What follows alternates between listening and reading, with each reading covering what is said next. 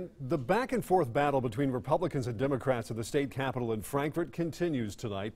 The latest is over transparency and the Democratic Speaker of the House calling for a committee of lawmakers to investigate whether the Republican governor broke the law.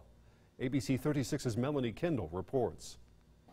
Truth and transparency and open government is what the taxpayers of Kentucky expect and what they're entitled to. House Speaker Greg Stumbo wants a 5-member nonpartisan committee to investigate claims that Governor Matt Bevin delayed a road project as political retaliation. I can't sit by and allow these serious matters to go unlooked at. The Brannon Crossing Road project was approved by the Beshear administration in December 2015, but was later delayed by Bevin's administration. After Bevin took office, Representative Russ Meyer, a Democrat out of Nicholasville, says he was approached by the governor to switch parties. When he refused, Meyer claims he was threatened by Bevin and the road project was delayed. It is a committee to find out what the facts are and why these actions occurred in the manner that they occurred in, and why taxpayers' money were spent. There was absolutely nothing political whatsoever about the Brannon Road project. Bevin's chief of staff, Blake Brickman, says the project was delayed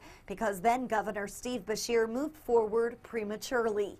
He says Stumbo is simply trying to distract voters. There are many, many scandals that have happened on Speaker Stumbo's watch.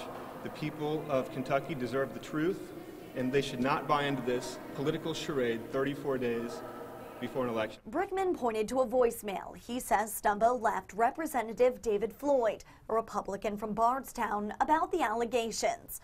The message appears to be Stumbo asking Floyd to be on the investigative committee.